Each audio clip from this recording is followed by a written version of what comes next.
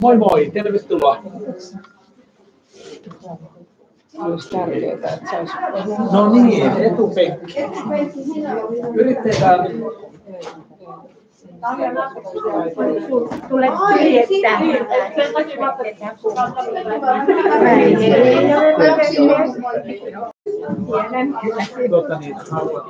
Meillä on tässä kato jo paikka. Käytiin vähän ostaa. Okei, selvä. Tervetuloa. Kiitos, kun olet tukenut näin. Joo, tämä ei ole ensimmäinen kerta. Meillä on ollut 20 vuoden aikana täällä useita rotujärjestöjä. Sitten tämmöisiä tilaisuuksia, Leiditkin on ollut. Joo. Niin, anteeksi, olen nähnyt, kun tuli se maksuaika. Niitä yhdistää koiria tässä on Timo, niin ja sitten tämä on ollut sillä tavalla niin on helppo tulla. Se on hirveä, vähän tuolta maasta.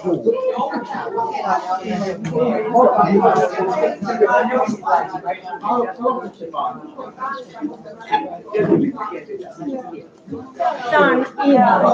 Tämä on Ihanan väri. eikä se auki. Joo, mä aukes, kun mä testaan.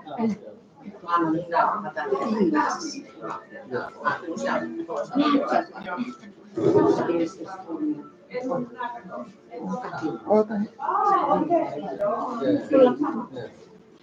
Ja seuraava.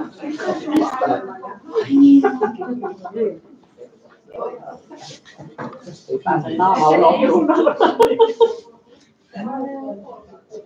Ihan muutama minuutti päivää ja iltaa. Tervetuloa kaikki.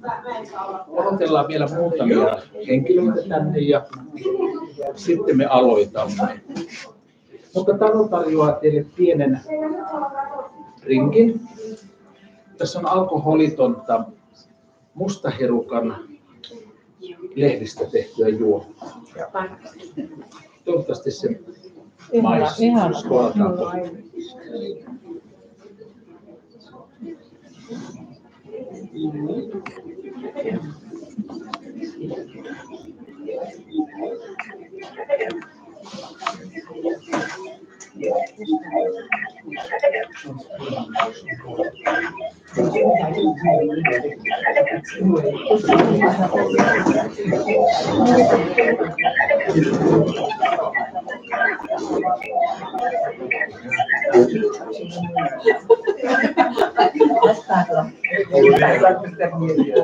My friends. Your friends there.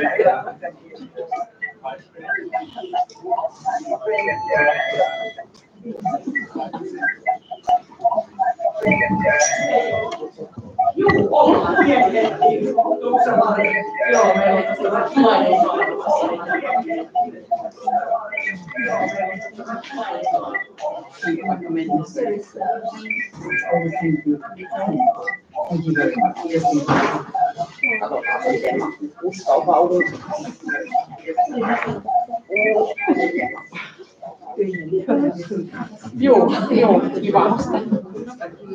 Joo. Noin. Joo. Sulla on kanssa makea tämä pöytä tässä. Niin. Ihan viimeisen päälle. Viimeisen päälle. Aivan upea.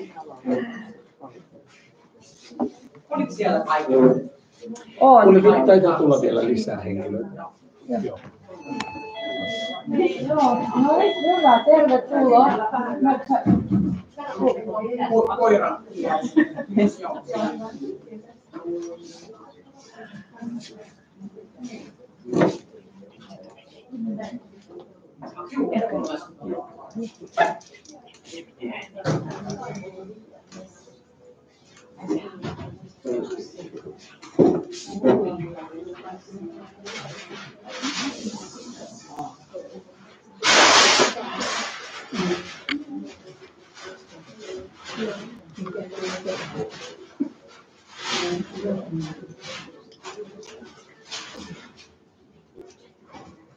Very quiet.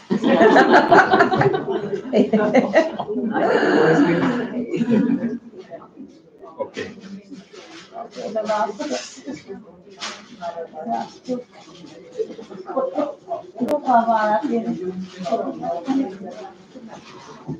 Täällä on nyt ja tuolla on eturivin paikka. Ei, mä niin pitkälti kukaan näe mun. No tuu siihen, mä näen sun läpi. Varoitko tätä liveä?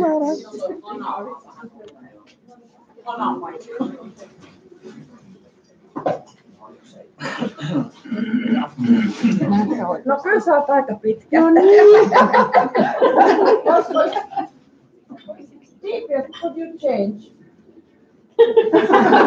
Yes, shorter.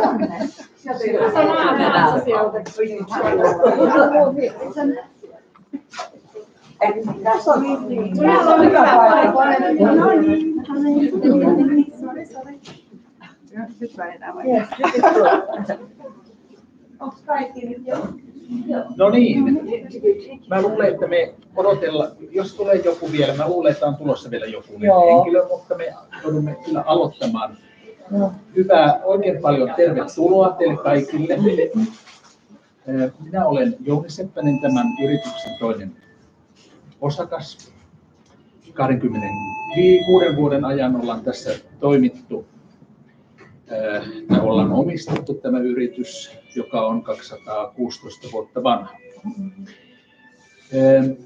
Me ollaan erikoistuttu valtion johdon, ministeriöiden ja lähetystöjen palveluun yli 100 vuoden ajan. Kun tätäkin hommaa Suomessa, reunavaltio Euroopassa, niin ajatellaan kukkia ja Suomi, niitä ei hirveän paljon ja usein yhdistetään, mutta meillä kukka, tervetuloa.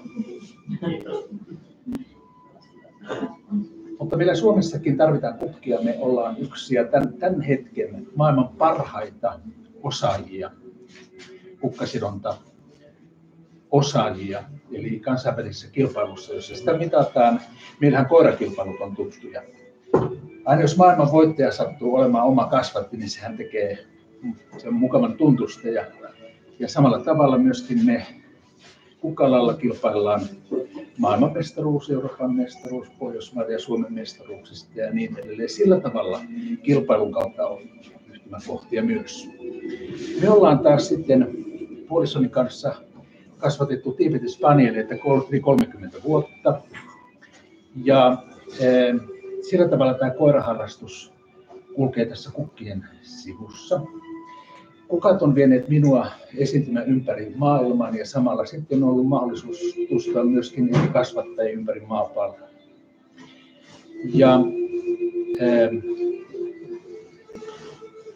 tavallaan hyvin tukeneet toisiaan nämä harrastukset. En olisi koskaan voinut kuvitella, että tämmöinen tilanne on edessä, kun on tänä päivänä. Rova Anne Vineyard, joka oli edesmennyt Brady Kennel, brittikasvattaja, jonka varmaan jokainen tuntee lähestulkoon. Hän on tehnyt myöskin Dogs of Tibet-kirjan, tieteellisen, historiallisen kirjan, joka on tiibettiläisten rotujen yksi semmoinen merkittävä eepos. Me tutustuttiin ja tunnettiin toisemme yli 10 vuotta ja olen valmistelemassa postuumisti hänen viimeistä kirjaansa, jonka yritän saada valmiiksi tänä vuonna. Mä olin 16 vuotta hänen kuolemansa jälkeen sitä tehnyt. Teksti on hänen, kuvat on minun ja sillä lailla tuommoinen kirjakin on tulossa. Mutta en olisi voinut kuvitella, hän on käynyt tässä tilassa myös 2 kertaa. Ja hän antoi mulle lahjaksi Dog Breeds-kirjan, joka on Juliette Cunliffen. The book. The book. The dog. Yeah.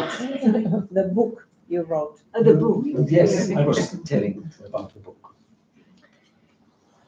Ja tänään semmoinen ympyrä sulkeutui, että hän kirjoitti sinne nimensä sinne kirjan sisäkanteen. Se on jotenkin herkkä hetki. Näin.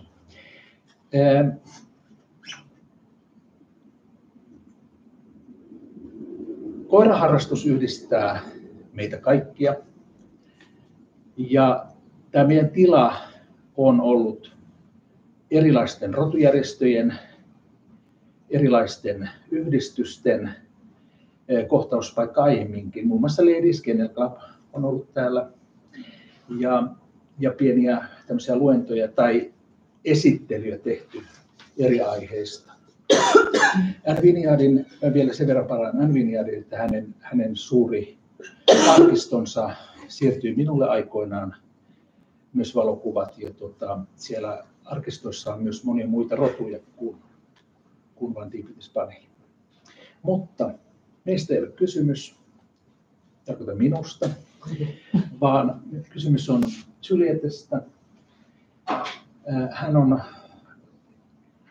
on tehnyt muun muassa 54 koirakirjaa. Ja nykyisin asuu Nepalissa, niin kuin varmaan hyvin tiedätte, britti, joka asuu Nepalissa. Hänen puolisonsa on mukana täällä tänään. Ja he ovat olleet hyvin tiibetiläisissä tunnelmissa tämän viikonlopun ajan. Jatkavat huomenna sitten tosiaan tuonne Eestiin. Tämä harrastuksen ja koirat yhdistävät ihmisiä ja niin tässä tapahtui muutama oikea ihminen, muutama soitto tai viesti. Itse asiassa Annukka Paloheimo ja Eija Verlander, jotka ovat voimanaisia siellä omilla alueillaan ja verkostoituneita kovasti, niin tämän oli hirmu helppo ruveta järjestämään. He tätä rupesivat puhumaan, tökkimään vähän, niin saatiin tällainen tapahtuma muun muassa aikaan. Kiitos teille kovasti. Of course we are very, very happy that we have you and your experience you are sharing to us this night. Enjoy your event here, and I hope you have been enjoying in Finland already. You have been here a few days. So before stage is yours, do you like to say some words? Viihtykää ja nauttikaa. Ja oikein hyvää koiravuotta meille kaikille.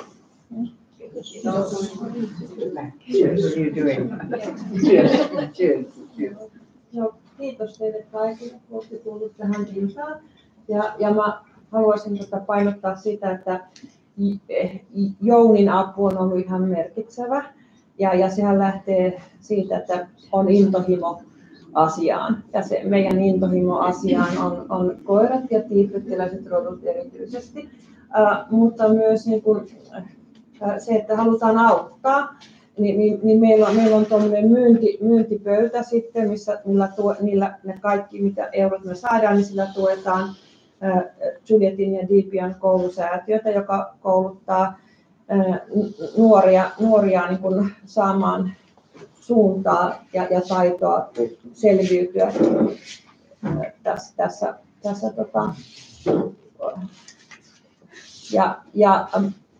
mä toivon, että kun tämä tilaisuus loppuu, niin teidän sydämessä on pieni uusi pala Tiibettiä. Ja mä oon siellä ollut yhden kerran 5 vuotta sitten ja hinku on kova tästä takaisin. Hienoja rotuja, hienoja ihmisiä, hieno maa. Tervetuloa. Welcome Juliette. Thank you. Yes. Thank you. Thank you. Right, it was amazing.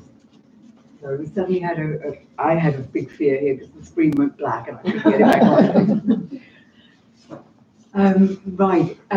So I've been asked to speak loudly because the microphone isn't doing its thing.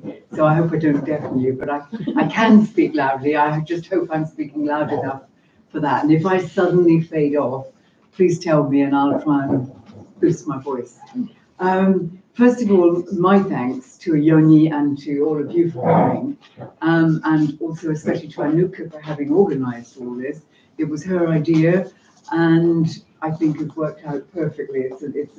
It gives me a bigger perspective of the show world or the Tibetan breeds world, at least in Finland. So it's been a very, very interesting number of days for me. And I think it's yeah, I've talked more than once in a week, I know, but it's the only time I've been abroad and actually judged 2 dog shows and given 2 talks. So that's really special for me. I always talk without notes, and I often go off at tangents. So if I go off track, or if I'm taking too long, Uni or Anuka, please tell me, speed up. And We turn the lights off. so I just lock the door. No, I'm going to go. But what I thought, Uni says we have sort of almost an hour and a half now left, is I've sort of split the pictures. I won't say it's the talk, because I haven't fixed the talk. I'm just going to speak as the pictures come up. But I've fixed the pictures into little sections about Tibet or whatever. So I think after every little section, I'll ask you if you have any questions about that section, because it might be about one of the breeds or Tibet or the charity or whatever. And Anuka has asked me especially to put stuff in about the charities as well. What I probably should explain very briefly is that, and do you all speak English and understand English? Yes. Good. That's a rude question to have been, I'm sure. But I have now lived in Nepal for nearly 15 years next month. And I began, this has nothing to do with this at all, but I began in Afghan hands. I had my first one in 1976. Obviously, I'd had a dog as a child, but then I had a professional life and working like crazy and whatever. So it wasn't until 1970, I lived abroad and worked abroad. It was 1976, I came back. I'd just come back to England, had two Afghan hounds, only 2, didn't breed them. And then in 1979, I wanted another long-coated breed. And I had a friend with Shih Tzu, and I just loved Daryl's Felicity. You might not be I think that you're familiar with that. The owner of Daryl's, Dorothy Gurney, you know Daryl's. Yes, good, she good. has also written a book. Sorry? She has also written a book of Shih Tzu, Dorothy. That's yes, right, Dorothy yes. and Stan. And they had Afghans, but so we knew them from Afghans. Loved their Shih Tzu, and we were really deliberating about whether we would have a Shih Tzu. And then I saw John Ford's Apsos, and I fell in love with them. That's Jontus. And the only thing that decided me against the Shih Tzu and for the last Apso in those early days was that Dorothy convinced me that I couldn't do the top knot correctly. So really that's how I ended up with Apsos and not Shih Tzu. I've never been a good hairdresser. I've never done anything, domestic or whatever. But she said, you never do the top knot up like that. And that really, so from then we sort of swayed towards Apsos. And I had Apsos from 1979. I think it was 84 when I made it my first champion. But I mean, at that time in England, there were so many dogs in the ring. I remember even with Afghans, the biggest number of dogs in the ring in one class that I was in was 64, which I think was postgraduate dog. I mean, they were phenomenal numbers then. And the same, thank you, the same with the Apsos. You know, it was in England. I'm going off at a tangent before I've even started, yes. But because the breed, in my personal opinion, in England was stronger, both numerically and in some ways physically then, and truer to type then than it is now. It's very mixed now. Like we had champion Saxon Spoons Fresno, who was the top winning bitch. And I mean, she was the top winning bitch for so long. And in fact, the year our bitch was made up, she was the only other bitch made up that year. And now, and I know this is going live and it might be heard by other people, but it's easier to win well with a dog than it was then. Then it was extremely difficult to win with a dog. So end of that horrible story. But anyway, so I've never had Tibetan Mastiffs, I've never had Tibetan Terriers, I've never had Tibetan Spaniels, never had Shih Tzu. But since my interest, I've always been, my interest in Tibetan breeds, it's always been broad spectrum. It's not just Apsos. I love all the breeds, and I can recognize the merits of all the breeds. Yeah. So to begin with, let's start, and I think I can just do this by touching, so I gather. A taste of, has that happened? Yes. Mm-hmm. Yes, good. So I'm not going to look there, I'm going to look there. A taste of Tibet. This, I mean, I've only put a few pictures in, but this, or the picture on your left, that is Everest, and I've flown over Everest or by Everest many times, really. But I think we all have to realize that all of our dogs from the Tibetan breeds come from this incredibly difficult climate, where obviously they're not going to be high up like that, but you've got incredibly bright light, and you've got the snows as well. So where, like in the Apsos, we're not talking about Apsos yet, but the headfall over the Apsos, those of you who are in the breed probably know they've got long eyelashes, and the headfall comes over the eye. Well, in our British standard, we've changed things because they said, oh, the headfall over the eye can damage the eyes, blah, blah, blah. The reason they've got a headfall over the eyes is to protect against the glare of the sun and the glare of the snow. So there are reasons why the standards were made the way they were made, but the Kennel Club has chosen to change them. Right, sorry, what do I do next? So, this is not the truck I went in, but I did go overland to Tibet, and I was in a lorry for a large part of the journey. I was there, I've only been in once, and that was in 2000.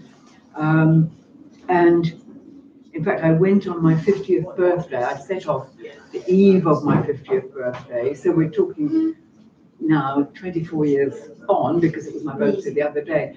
And nothing to do with dogs again, but I treated myself to a meal, to a steak, which you can't really eat in Nepal, or shouldn't eat in Nepal.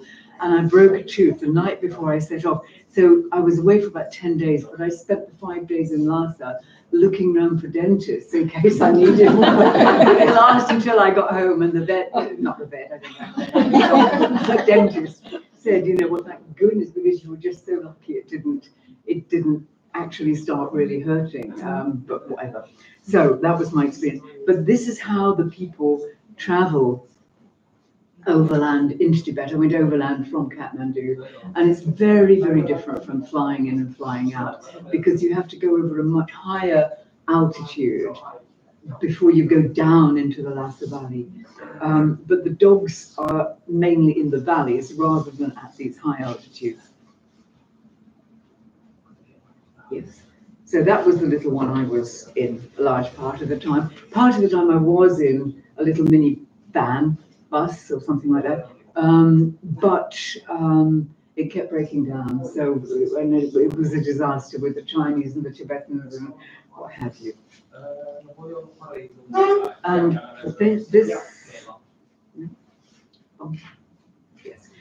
this is just to show you that it's a very barren country. I mean, you've got lots and lots of flatness and coldness, and then you've suddenly got the mountains. I mean, it's not a hospitable terrain. Anything that I saw of it wasn't. And here you can see I was going over, I think it was 5,200 and something meters, but you've got to get up over that before you get down into the valley, which is 3,000 something.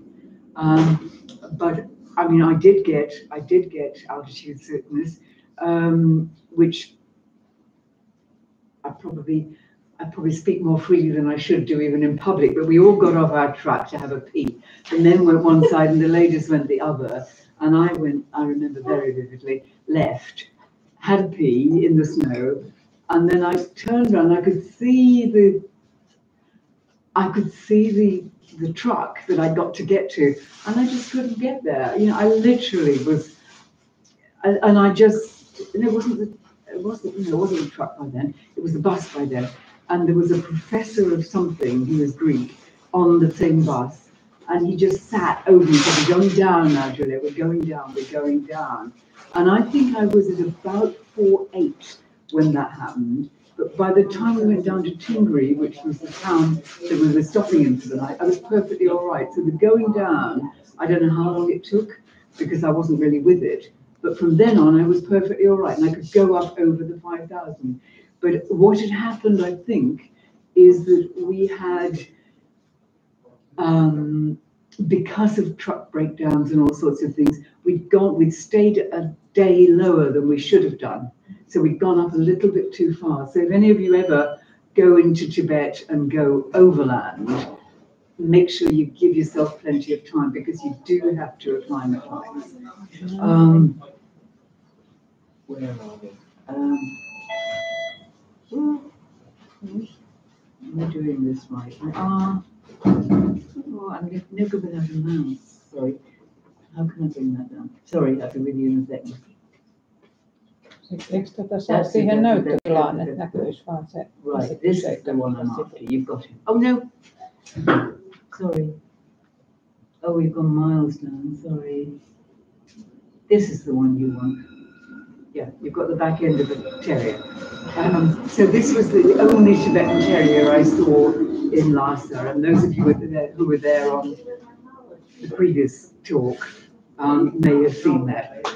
But it's the only one that I ever saw, and it wasn't the only one I saw, but the only one I saw in Lhasa. But the problem then, and I'm sure it's the same now from what I've heard from people, because living in Nepal, I meet quite a lot of tourists. We've got a small hotel there who come in and they've been into Tibet and they tell me what it's like. But the Tibetans are very worried, or they were when I was there, very worried. Like this man, I wanted to talk to him, I wanted to see the dog and go straight across the road because they're frightened of who I'm going to tell. They don't really trust anyone, and then the Chinese might take the dog off them. So that was the only one I saw there. But I did, and again, I'm repeating myself from the other day. Am I speaking loud enough? Can you hear at the back? Yeah. The only other one I saw was actually herding sheep. But the driver wouldn't stop to let me take any photos because I stopped him too often. But it was definitely herding the sheep. It could have been goats because I was focused on the dog, but it was definitely a creamy, whitey Tibetan terrier. There was no question of that, and it was working. So,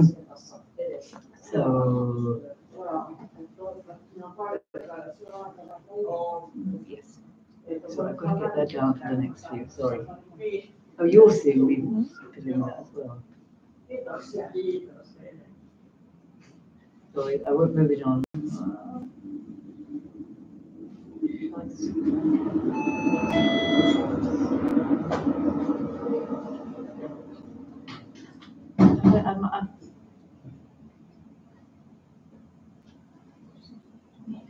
Have I missed something? I have missed something here. I missed the Apso out somehow. There.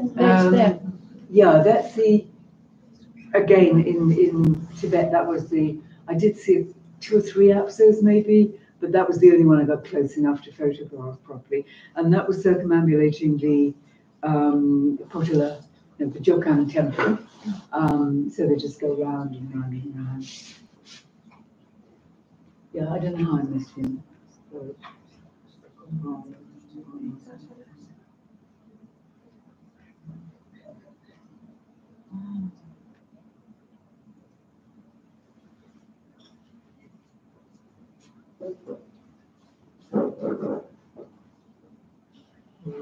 right, and I think this is the last.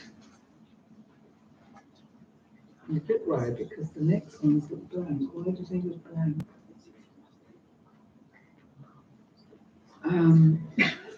This is the last of the pictures in Tibet, which was outside the Tashilumpa monastery. And for me, I'm very worried about these blanks coming up in a minute. For me, the Tibetan Mastiff, I took a picture, I didn't put it on here, of the paw. And I'm thinking, well, how far has that dog walked? Because when we were on the way to Lhasa, some Tibetan Mastiffs and people came over running what seemed like miles away down to see us, just to see people on the road. And you think, oh God, what a life, and what conditions do they actually operate in? I'm just going to be really rude and just, I don't know why these are blank. Roll down. If you have just added there some blank slides, just roll down if they are there. No, all blank. All blank. Oh, sorry. And let me just click on the blank and see what happens. It was funny because those pictures seem to come out of order.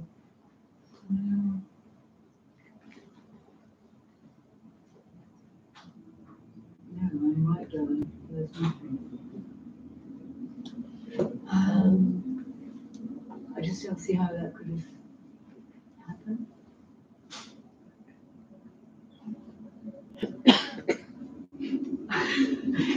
You have multiple presentations open there. Maybe it's one of those, you have multiple open, maybe it's on another one.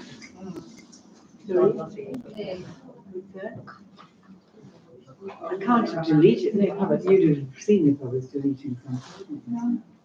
Who are that pretty see? Should I help you? Should I help you? I'm from IT. Should I help you? Sometimes it works with me.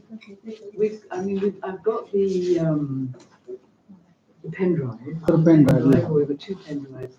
So much. What do we have here? This is something else. That's different. That's certainly not me about food. So there's like 0 here. There's nothing. Can you give your pen back? Would Yeah, you? that would be helpful, because now we don't see anything. No, there's nothing at all. Started Not even the once. start's gone now. No. And this is all on the browser, so maybe there is an issue with the internet connection. It's not the, no, There is a, here one. Is this yours or? no, this is. You're in IT, what a wonderful. Yes. Sometimes it's I'm good. there. Yes. It's AAA Finland. Yes. You have your own IT support. That is good. I've also got it on my phone.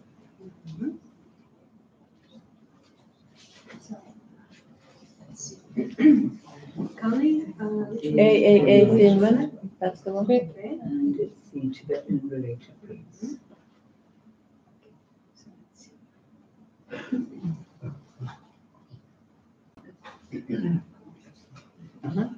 Is the internet working?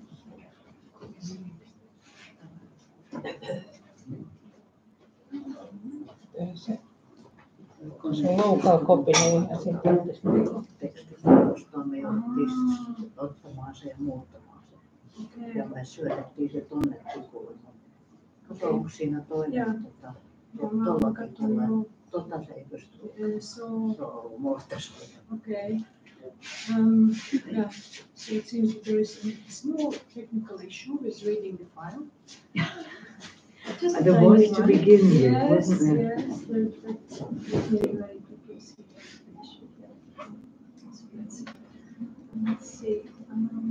Shall I leave you to concentrate when I talk to the audience? Yes, please. Would that be sensible? Yes. You do.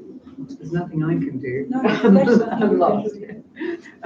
So while we have a slight pause, hopefully it's only slight, bear in mind I've also got it on my phone in PowerPoint, but that's probably the same problem. I've got it in my phone, he's got it on another. Okay. Maybe we can actually connect your phone to the computer. Yeah. You have Bluetooth. I can put Bluetooth on. I'm no good with it, but I can do what I'm doing. Just put Bluetooth on, it's that, isn't it? There we go, it's on. It's on. Yeah. Okay. So,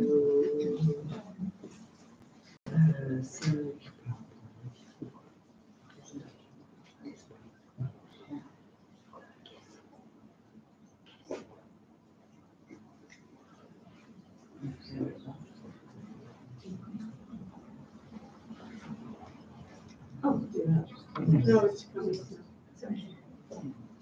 So, God, am I glad you're here. Which is the, Let's see. let's sit If down. we have some other photos. So which one?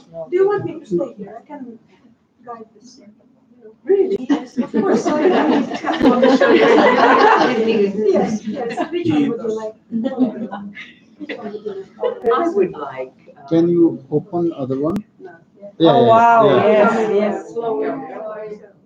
We ended up with this man here, didn't we? Yes, So let's end up with this man here. Yeah? And let me just. I put that in my pocket. Yeah, before we move on to the next little bit, does anybody have any questions at all about what little I know of Tibet? I ought to explain that I have a lot to do with the Tibetan community in Nepal, because anybody who wants to live like a Tibetan as opposed to under Chinese dominance has to live outside the country. So there are big Tibetan communities in Nepal, which I'm very, very associated with, and there they can speak freely. But any questions before moving on, or? No. No questions? No? Okay, here I am. Next one. Right, so confusion about. Sorry?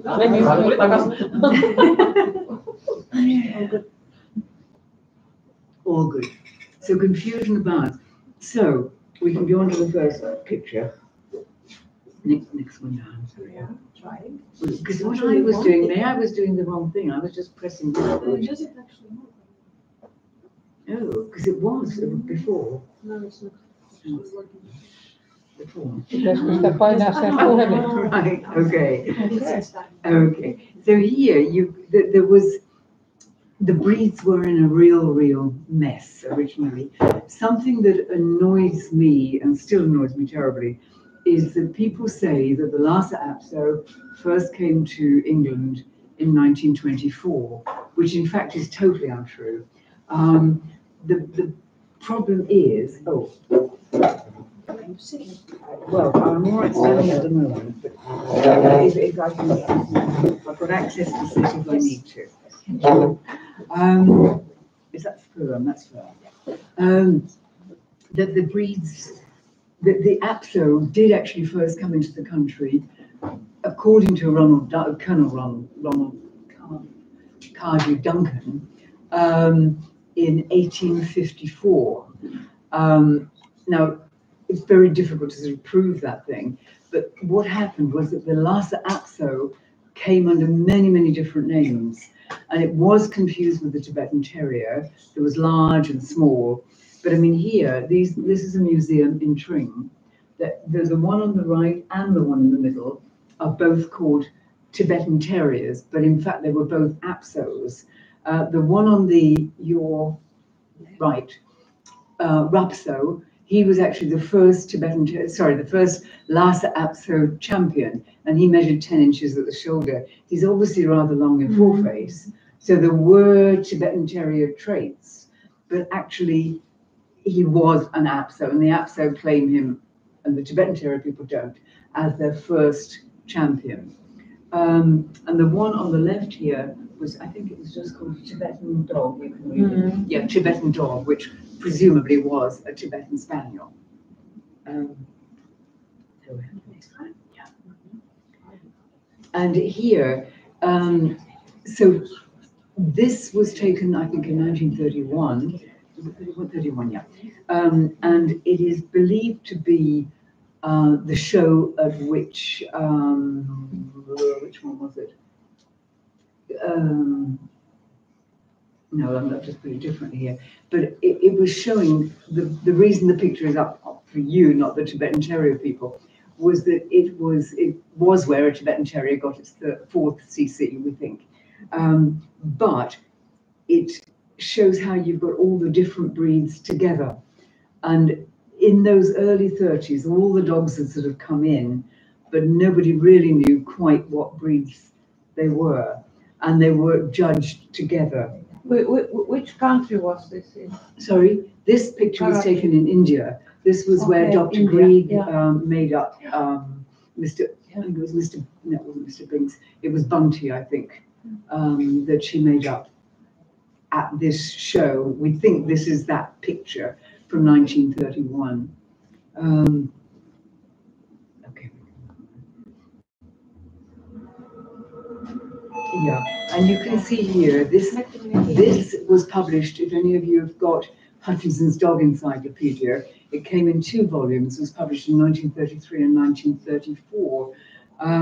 And this picture was one of the Lhasa Apso pictures. And I've been to seminars with fairly renowned Apso judges, and they've sort of said, oh, you know, look what the Lhasa Apso looked like in 1934. It was so typical, blah, blah, blah. And in fact, apart from the dog on your left, that one, right, that side, Miss Wilde, Margaret Wilde, Marjorie Wilde, that is an Apso, but all the rest are actually Shih Tzu. And we do know, I haven't got them on the top of my head, yeah, Lady Brownrigg. I can, if I look at home, and I'm not at home, but I can give you the names of all those dogs. They're definitely registered registered Shih Tzu, and it was Miss Wilde on the end with 1 Apso. And they were all in the same class, all called Lhasa Apsos. And then Tibetan Dogs at Richmond Championship Show. Again, this is 1934 now. But that is Harding Cox that's judging. But again, you can see there are different dogs there, probably primarily Tibetan Terriers. But again, it was mixed. It was really mixed, and it was just Tibetan dogs being shown. Right, so that's the end of the confused bit, but I will continue into the confused bit with each of the individual breeds. Shall I just carry on? Yeah. Yes.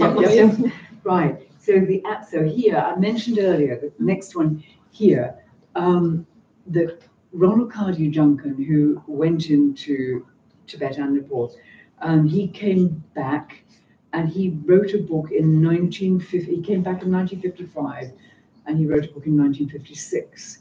And he brought Tomu from Tibet, a Tibetan Terrier, back, and he brought other Tibetan Mastiff back.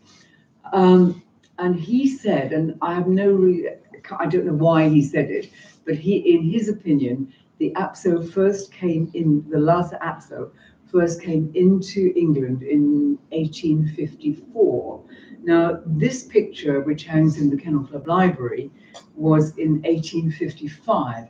Now, to me, the dog is second from this one here, second on the table, looks like a Lhasa Apso. Elizabeth Luck, who is an Apso person in New Zealand, she says, oh, no, it's a Yorkshire Terrier. Now, she might be right, and I can't prove that I'm right at all, but it ties in with the dates. If Duncan thought that something came in 1854, and this to me looks like an Apso at Jemmy Shaw's Canine Meeting, which was one of the first, well, they call it the first dog show as such, in 1855. It's very likely, I think, that may have been the same dog. Yeah. And here, this is India, but registered as a Bhutia Terrier.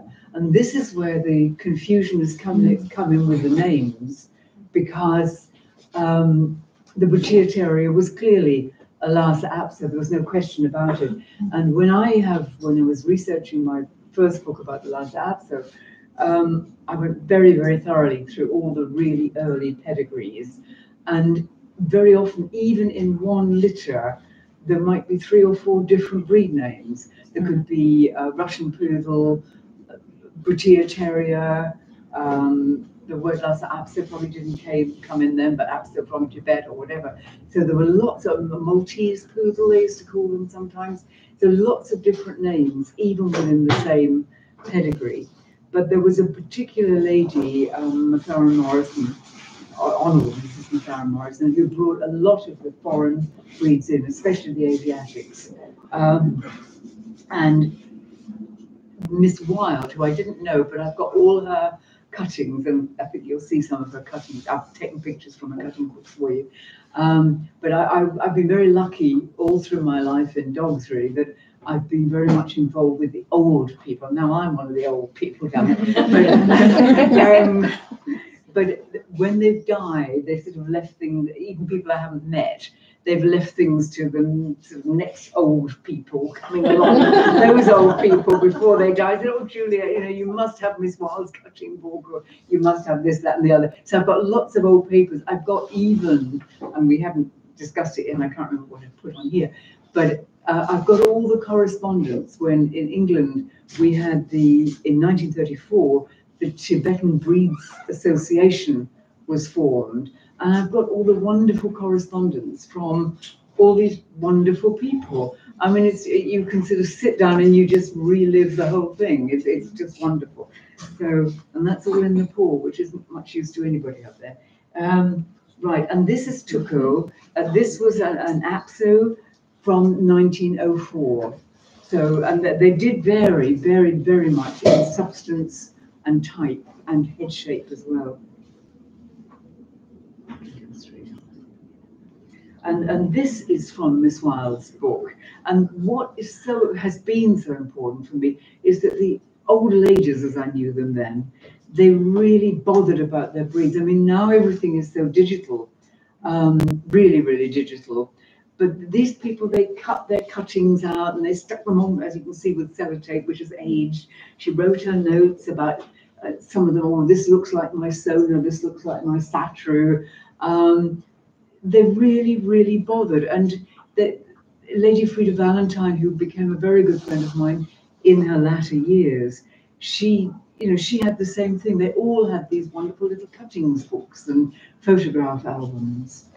And this one, sorry, Miss, can we just go back to that one? But yeah, was it 18 years? Yeah. This was Lhasa. It was actually called Lhasa. That was its name, its registered name. But it lived till it was 18 years old. Now, this picture was taken in 1906. So it must have been born, I can't remember when on the top of my head, but it was born in the previous century. And I think it's beautiful. And it's so different from what we see today. Right, and this is Duma. Yeah. Again, the Rothschild Museum is the first picture you saw when we talked about the confusion, showed the dogs in the Rothschild Museum. This is Duma, and that was 1908, was it 1908? Yeah, came from Calcutta and came back into the UK. But the Rothschild Museum, I mean, I think the taxidermy in its day was not necessary, it was probably stuffed a bit more than it was difficult. It may not have looked exactly like that in real life, I think. But the Rothschild Museum is just a wonderful thing. It was started by Rothschild family, but the dogs were introduced later, not by Rothschild himself. But there's a lovely collection of dogs there. It's not in London, it's outside London, but it's get-atable. You know, it's a few hours drive, 2 hours drive maybe from London. And here we're back in Miss Wilde's album again. And you can see that these are the first two Lhasa Apso champions. You've got Rupso, which is back to front here, but this one and this one is Rupso, and the one down this side, bottom left, is Little Darji that got a champion later on. But so there were absolutely, how can the Kennel Club, the UK Kennel Club, say when it speaks at Crufts and the group comes in and saying this is the Lhasa Apso that first came to England in 1924, but we've actually got them here from 1908. That just infuriates me, and I've told them a million times, and they've got my books in the library, but they don't read them. So, and I'm not knocking the Kennel Club. I am a Kennel Club member myself, but I just wish people would do their homework properly. And again, this is Rupso again. You saw him. You've seen him a couple of times. Do you have any idea what size he was? He was 10 inches at shoulder, 10 exactly inches. 10 inches Yeah. at shoulder. Great. Yeah, so he definitely, although Yeah. his head looks more Tibetan Terrierish, Yes. he was very, very low to the ground. Well, absolutely low. And here you've got Colonel Bailey. Now this is Colonel Bailey that came into, he was with the young husband expedition to Gyantse in Tibet in 1903 and 1904. So he'd been traveling into Tibet since then was back again in the 20s. And he brought Apsos back here. This I put in, I don't know about the actual age of this, but it's because I don't know how old the man looks. I've looked, but he died in 1937. So I would say this was probably about 1920s at some point. And these were I've only just found this very recently, 2 Apsos behind him. And the Panchen Lama, of course, is the one that now the Chinese have taken over the Panchen Lama. And these were some of Mrs. Bailey's dogs that came in. These are the 5 that originally came in, I think. So she brought them in from Tibet. And this is probably worth saying that at that time, the color preferred was golden. But she had brought hers in and they were golden. So obviously, I didn't meet Mrs. Bailey, but she was obviously going to say golden was the preferred color because that's what she'd got and that's what she brought in. But I do know now that white is actually the preferred color for Lhasa Apsos, and you can get pure white Apsos in the Himalayan regions. In England, there was only one pure white import rather to England, and it never bred on. So to my mind, to my knowledge, there's never been a pure white Apso in the UK. People say, oh, my dog is white, but if you look closely, the dog is not white, it's genetically cream. Yeah. But there definitely are white ones in Nepal, but often the pigment is poor. I'm not saying they're albinos, but they have poor pigment usually. Oh yes, well, to finish that, you can say on that. But what Mrs. Bailey said was about gold, and then gold. That's how much interest there is. The golds are the preferred color, but the Apso people, the Tibetan people, sorry, like their ideal color is white. And it's white because it is the color of the snow lion. And the snow lion, of course, is the symbol of Tibet. It's on the flag. We have one painting. We have one there. That's right. If you want to see a snow lion, it's there. And the Tibetans like the color white because it is the color of the snow lion. And what Mrs. Bailey said, this is how things get misconstrued, that golden was the preferred color because it was the color of a lion. Well, in fact, it's not the lion. There are no lions in Tibet. It's the snow lion, which is a mythological creature.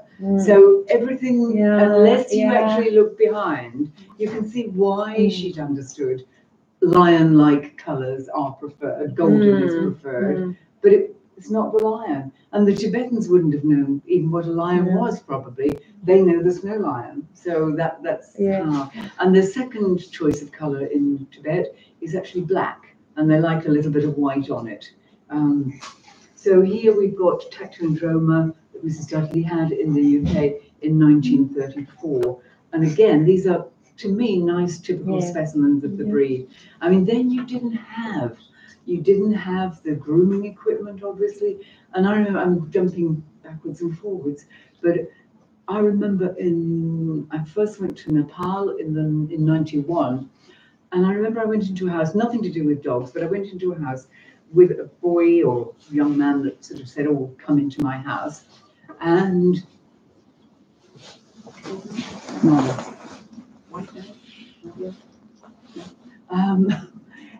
come into my house, and he just sort of stood in front of a wall and he very proudly took down a plastic comb. And it's the sort of plastic comb that in England we would have paid 10pence for at the time. And that really was the only kind of comb that they got, and he combed his hair with it, just to prove to me that he got a comb. Well, if that's all you can have to comb your own hair with, what can you do to keep the dog's coats in good condition? You just can't. It's different now. But if the coats are of the correct quality, you can manage them, they can manage them, they can clip them off or whatever, and they'll grow all right. But if they are of the wrong quality, then they're not going to be a functional coat, and that is important for me.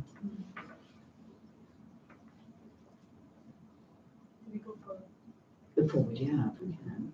But back to Miss Wilde's book again. I just like this picture. It's Satru, Masona, and Satru, that way round. And what I particularly love about this picture is that, is it like catch on the picture? Oh, you just see it. But the dog crate, and it always made me think, well, we do it, all right, we did it when I was in England. You keep your handbag in the dog crate, and they kept their handbag in the dog crate. That was my favourite picture.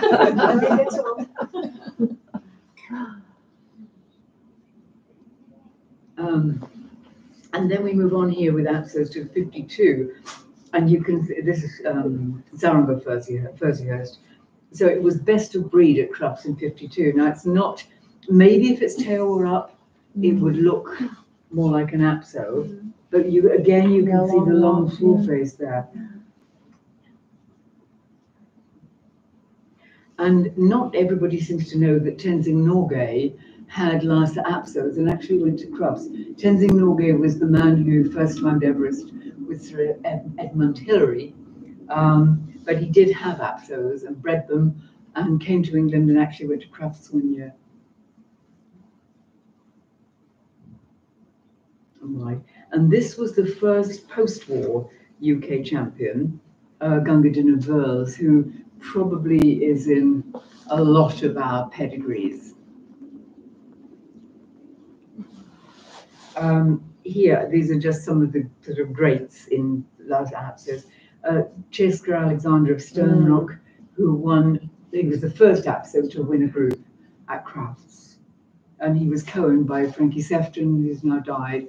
She was in England and she then moved to Australia. And Pamela Stone. Champions Hackney Springs Hackensack. He won Best in Show at Crufts in 1984. And he was the son of Intrepid, and Intrepid was made up in the, I don't know which way around it was. He came from America. He was all lanes. Then came from America, England, was made up in England, then went back to America, got made up in America, and then came back to England again. But the son, I personally think, was superior. And here, Fresno. Now, to me, she was the real record holder of the breed.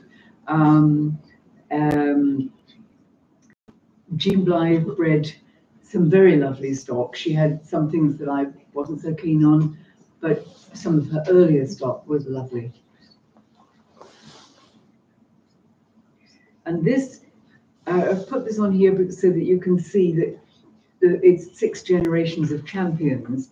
You've got Verles Tom True, which is top left, Hardegger Hitchcock, top right.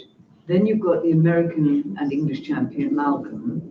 I didn't know Hitchcock and I didn't know Tom True.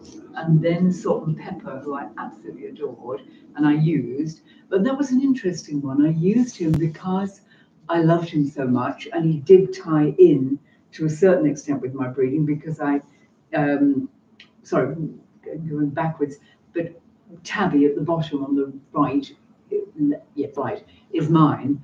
And her father was Charlie Farley, who was a son of Salt and Pepper. So we got that line, and I went back to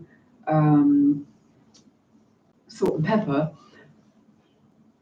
and it absolutely didn't work. I got short tails. I mean, they were all right, but 2 of the litter of puppies had a very short tail, and it just seemed odd to me that everything should have been perfect, and it wasn't quite. And we didn't show, well, I did show one from that letter, but then she knocked her teeth out when she was 18 months, so that was the end totally. Right, and then what else have we got next? And then that was Zentara Elizabeth, who won the second of the Absolutes, who won Best in Show in 2012.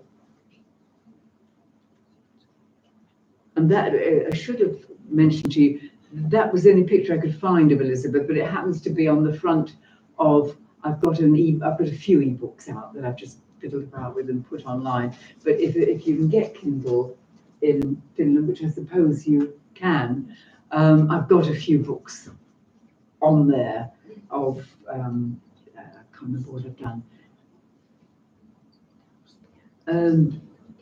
Now, this picture is taken in Kathmandu, and I know personally 3 generations of this litter, all of which have been chocolate. I mean, maybe not all the puppies have been chocolate, but the ones I've seen are chocolate. And you can have chocolate liver genes in the Lhasa Apso and also in the Tibetan Terrier. And the Tibetan people don't see anything wrong with it at all. Now, again, we go back to the early breed standards of 1934, and that was when the breed standards were made, and black nose must be black. With a black nose, you absolutely can't have a liver or a chocolate. But the Tibetans see nothing wrong in it, really genuinely see nothing wrong in it. And this was just an Apso that I particularly liked in Bowden. When was that? 96. There were some lovely Apsos in Nepal in the 90s. But as time has gone on, they've not really, they're not coming out from Tibet anymore into Nepal. They've sort of been here. And often I've said to people, you know, well, what happens when a bitch comes into season? And they say, oh, well, we send it away. I don't know where they send it away to, and then it comes back. And I think sometimes it's mated by something not quite Lhasa Apso or whatever it should be. And this was in Dharamsala. This was, it would have been in the 80s, wasn't it? Yeah. And this was on a table. It was just a little white Apso with a few puppies sitting on a table in somebody's house. But again, you know, that one, it looks bad because the hair is all in a terrible mess. But if it were in a better condition, it probably would be quite, you know, I don't know. It would probably be very fine, but it would be quite nice. And those are the 3 that I took with me over to Nepal of my own. I've got, when I left England, I got 4 Apsos still alive. And you plan for so long to go somewhere because we decided that I would move years before. And I'd never had an Apso live more than 16 years all but a week, which was Nick. And sure enough, in June of the year before I was moving in 2009, Millie turned 16 and she was still alive when I left, but she was too old to fly. So I left her at home, and that was horrible. But those 3 came with me. And I put that there because this is an important point on the balance of the Lhasa Apso. And I touched on it at the Tibetan Terrier seminar as well. And I shan't say who, but a speaker who was quite highly renowned on the Apso got confused between, and as a speaker, confused between the withers and the point of shoulder. So I've got nothing to point with, but the point of shoulder is this foremost point of shoulder at the front of the dog's shoulder, if that's the dog, front of the shoulder, and the withers is the top. Now, because she had said that the dog must be longer, the Apso must be longer from withers to point of buttock, when she should have said from point of shoulder to point of buttock, we actually got a lot, for maybe 10 years, a lot of very long, what looked like low Apsos. And it was because this person, I think it was because this person had really given misinformation to her audiences, and people listen. And then when we sort of, I don't know, at some point, some of us started having the confidence to speak out and say, you know, well, I'm sorry, but that's not the point of shoulder, that's the point of shoulder, vice versa. Then we seem to see this difference in shape. But we did have this it must have been about 10 years, a lot of dogs were very, very long.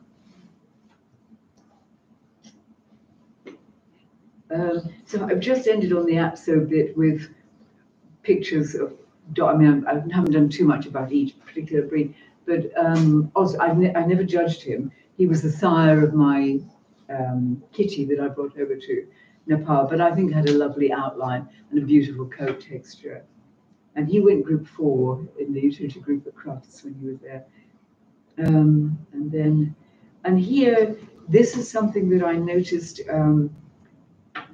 well, not noticed, but I know happens in FCI countries, or I believe, or certainly at breed shows, you can give a best in show, and the reserve best in show is the best opposite sex. Well, in England, it needn't be that way.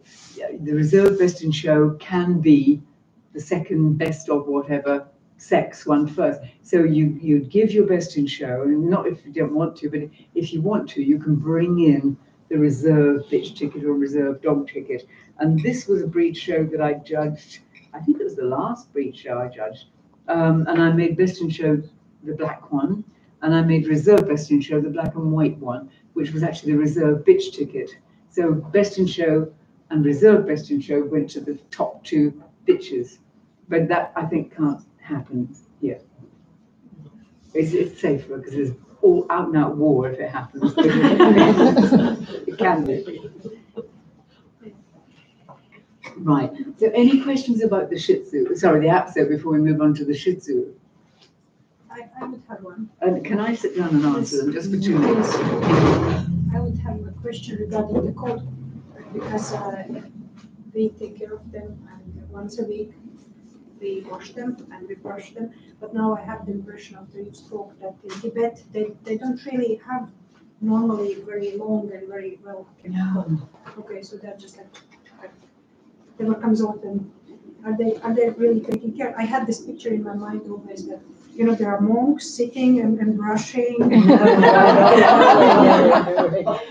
earlier on, in the 1934 standard, I think it was, it was actually written into the standard that you should see daylight beneath the coat, which of course, even in an even in a Tibetan Terrier, you occasionally don't see it. But Apsos now, of course you don't see daylight beneath the coat. You know, you brush it. And no, I mean, you saw that picture of the 9th Panchen Lama. I mean, that was before I was born, well before I was born, I hope. But I mean, they were just knotted. And you do get that. And what happens is that the people realize that when, as we all do, that when a dog's coat gets knotted, it's very difficult, it hurts it to clip it or groom it or do anything with it.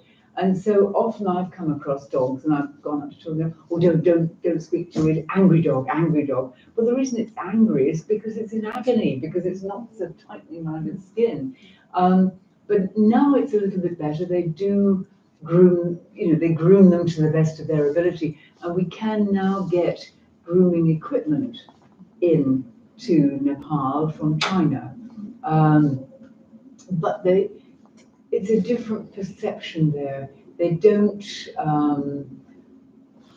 dog shows are 100 years behind the West in Nepal. I mean, I think they developed a little bit in the 70s and 80s, and then they've just fallen backwards. Sorry, guys, can you stand up again? I sat down for a second. But and again, I'm probably repeating myself, but I said to somebody, and I might have said it at the last seminar, that I was judging a show once it was Kathmandu, and it was the last, no it wasn't, it was Pokhara, but it was Nepal. The last APSO class, and there was only one entrance, so my steward said, next class is the last APSO, so you have just one entry. And it was clearly a Tibetan Terrier, not a bad one. And so we discussed it and spoke to the steward and spoke to everybody else. And we decided to change it in the class from Lhasa Apso to become a Tibetan Terrier. So that dog in the show ring became a Tibetan Terrier. And it was quite nice. And then about 2 years later, it was a show I wasn't judging at, but I was invited as their chief guest to sit and look at whatever. I'm not going into detail, but it was a disaster. And outside the ring, before I left, somebody said, "Oh, we want you to see this Lhasa Apso, see this Lhasa Apso." And I saw it, it was a Tibetan Terrier, and they said, "Yes, it's the son of the Lhasa Apso that was changed to a Tibetan Terrier 2 years ago." Lhasa Apso again. You know, you just can't win. There's no winning with them at all. And I'm going off at a tangent here, which I probably shouldn't. But before we move on to Shih Tzu, and it's not just that, but in Nepal, obviously it's a different country. It's a very different country. And I've said it before, and I probably shouldn't say it again publicly, but it's true. But in the early stages, soon after I moved there, I did a particular week-long or 5-night-long course. And we talked about particular Tibetan breeds, but 3 hours on one breed in the morning, break for lunch, 3 hours in the afternoon. There were 38 people came to that particular thing. So for 4 days, we covered 8 breeds. And now all these people are specialists in the breeds. You know, they've not even seen a good Shih Tzu. They've not seen a good Tibetan Terrier. Well, they might have seen a good Tibetan Terrier now. But I think, you know, you spend years and years and years learning about your breed. And then these people just think they can do this. And the Tibetan Mastiffs are anybody here anything to do with Tibetan Mastiffs? No. But the Tibetan Mastiffs, I mean, it really is a problem because, again, in that I've got a lot of history of the Tibetan Mastiffs and a lot of books and things, that there are definitely at least 3 main breeds in the Himalayan regions. You've got your Tibetan Mastiff, you've got your Bhutia, which is finer in bone, could even be slightly taller, slightly longer in foreface, narrower in skull, but it's a Bhutia, it's not a Tibetan Terrier. And you've got the Himalayan Black Dog, which is slightly finer again, less of them, fewer of them. But now all the Tibetan Terrier people are saying that anything from the mountains is a Tibetan Terrier. Well, it's not, you know, Himalayan, what are they calling it? Tibetan Terrier, sorry, Tibetan, no, Botikukur? Yeah, Botikukur, Tibetan Mastiff in brackets. But all Botikukur are not Tibetan Mastiffs. And that, it just annoys me. And I've had really nasty comments on Facebook from like somebody in his 20s saying, you know, well, you know, what do you know about Tibetan Mastiffs? You know, I've had them all my life. I was brought up with Tibetan Mastiffs. But you're 22, you know. and some of you probably remember, I know Yoni does. And Wynyard and I, because I'm sorry, I'm going off on Tibetan Mastiffs now. I'll be back in Shih Tzu in a minute. But the Tibetan Mastiffs in England were dying very early when there was 6, 7, 8. It was very rare to get a Tibetan Mastiff above 8. And Anne and I together worked on, or it was mainly, she started the research and we went into it together, that they were getting too high a protein content. Because, and it's going to be the same with other breeds, Tibetan breeds to a certain extent, but because they were eating too much protein, when, so we're getting a bit personal, but when a Tibetan Mastiff goes to the toilet, given the size of the dog, the poo, the shit, the goo, or whatever you want to call it in Finnish, is very small in proportion to what it's eaten, because it utilizes everything in the body which it needs to do in Tibet. And it's not going to be given much protein to eat in Tibet, as presumably all the Tibetan breeds. And anyway, as a result, they ended up on a lower protein diet.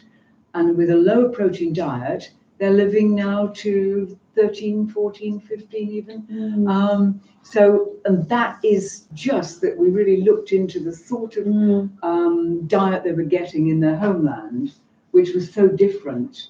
And then we were talking, it was probably 90s by then, that, you know, if it was high protein, you give it to your dog because it's better for it. But that's not always the case with Tibetan breeds. Yeah. I've gone off to a real tangent. Shih Tzu. Right. That is, I don't know the year of it, but that was called a lion dog from an imperial dog book in China. And as some of you, hopefully most of you know, I mean, not everybody agrees.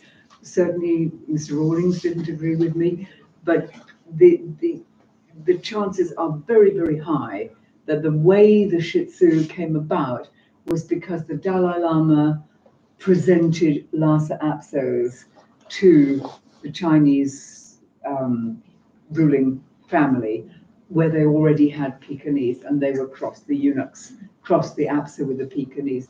So I consider very clearly that a Shih Tzu is actually a Sino-Tibetan creation. It came out from China. It didn't come out from Tibet, but its ancestry came from Tibet. So certainly the Shih Tzu's ancestors were Apsos, but also Pekingese. Yeah. And this, I think, is a nice one because it's a scroll, but you can see the pug, which we have done it, sorry, the pug at the top on the right, the Shih Tzu in the middle, and the peak at the bottom. There's not that much difference between them in some ways, but that's an unusual one to see the three in one picture.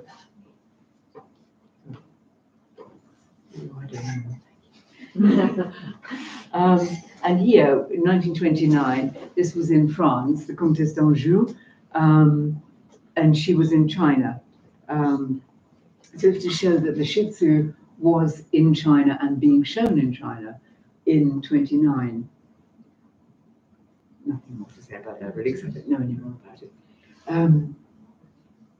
And then you've got the brown rigs dogs. Now again, these were in Hutchinson's Dog Encyclopedia, listed as Lhasa Apsos, and they weren't. They were the Shih Tzu of Mrs. Brownriggs. And this was the Cheltenham show. Oh, it's all gone. But it was 33 or 34, 33, I think.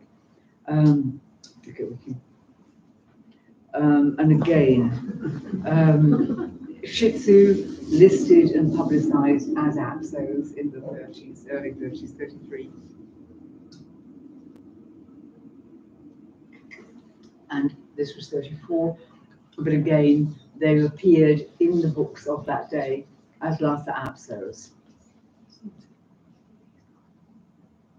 I can't remember what I put in about this. It was called the War of the Noses, but I'll come to that in a moment, not now. This is just to show you what some of the early Shih Tzu were like. And here they're in Olympia. That was before the World War. Now I haven't put that much in, but what happened was that you've got the Lhasa Apsos, the Tibetan, what we now know are Lhasa Apsos, Tibetan Terriers, Tibetan Mastiffs, obviously, and Tibetan Spaniels, and the Shih Tzu. Tibetan Mastiffs were clearly different from the rest, so they really weren't one of the controversial things. But they liked, and that was the reason I put that first picture in, they liked the name lion dog, and the Apso people considered their dog a lion dog, and the Shih Tzu people liked lion dog, so they wanted to call theirs a lion dog as well. And I think at some point it actually had lion dog in brackets after it. But you've got the Baileys with their Apsos, you've got the Brownriggs with the Shih Tzu, and these are all posh people, if I can put it that way. You know, they've got lots of money, they've got lots of power, and you know, what I say goes. So what Mrs. Brownrigg said had to be true, and what Mrs. Bailey said had to be true. And then you've got Dr. Grieg. Are any of you Tibetan Terrier people? You are? No, you are. Right. You've got, and you weren't there on that day, were you? But you've got Dr. Grieg, who was the first person to import Tibetan Terriers into the UK. And she had been a doctor in Tibet, and her husband, a family had brought a woman with an ovarian cyst to be operated on. And the family came to the hospital with their animals, and the hospital said they couldn't keep them. So Dr. Grieg offered to keep the Tibetan Terrier at her home while the woman was in hospital. Woman recovered, very grateful, and gave Dr. Grieg a puppy from her Tibetan Terrier, which she then sent over to England. And according to Lady Frida Valentine, who was Apsos, she had Mrs. Bailey's Apsos, the meetings to try and divide the breeds, which took place in 1933 and 34, were held in Lady Frida's house. And she said, they were so difficult, these people, so difficult, especially Dr. Grieg. When she got angry, she wouldn't speak to anybody. And she said, what I used to do, I used to put the cream, it was ask the maid to put the cream cakes on the plate, and I would say, give them to Dr. Grieg and make her take them round, because if she takes the cream cakes round, she has to speak to people to say, would you like a cake? And these things were just so wonderful. And that was the only way to get her to speak to anybody. So I can just imagine, and then they'd go to the Kennel Club, and they were all writing to the Kennel Club because it was General this and Colonel that, and they were all these big, powerful people. So it was a very difficult time, but they did sort things out in the end. And what happened was it was decided that the noses of the Shih Tzu were shorter than the noses of the last Apsos. And it became called the War of the Noses, to decide which were Apsos and which were Shih Tzu. And Dr. Grieg as well, when it came to Tibetan Spaniels, which you'll see in a moment, so we'll get there eventually. But she said she got procured Tibetan Spaniels, and she said that these were correct. But they were correct because she got them, a bit like Mrs. Bailey said golden was the only colour for Lhasa Apsos, because that's what she got. And here, this is so controversial on Facebook, and there's so much misinformation on Facebook, but this is a Shih Tzu, and it's called Choo Choo. And actually, my partner, Caroline Johnson, partner in dogs, blah, blah, blah, used to photograph the Queen's dogs. So, we used to go to Windsor Castle and photograph her dogs. And so we've had on very, very good authority, I met the Queen, obviously, that Choo Choo was called Choo Choo. He's definitely a Shih Tzu, because he made a noise like a train. So they called him Choo Choo. But the Apso people suddenly again, I don't know why, but they're sort of saying, oh, look at this wonderful typical Apso. But it wasn't an Apso, it was a Shih Tzu, for heaven's sake. And it came in from Norway. It is and this, I think, is the danger for me, and particularly with the AI thing now that's digital. Anything can be changed, and it frightens me that all this information that people, these old ladies, these previously old ladies, that collected all this information so carefully and so accurately, and people are just walking all over it and saying, and I've noticed, I can't remember what it was, it was with Tibetan Terriers, and I just wanted to double check on Daisy Grieg, because there's 3 Griegs. There was Dr. Grieg, her mother, and somebody called Daisy Grieg on a picture. I couldn't know who Daisy Grieg is before I put this picture up. And Daisy Grieg was the sister of Dr. Grieg. I don't know why I'm saying this now, but oh, that's right, yeah. And I just quickly Googled, and I thought, oh, Grieg, blah, blah, blah.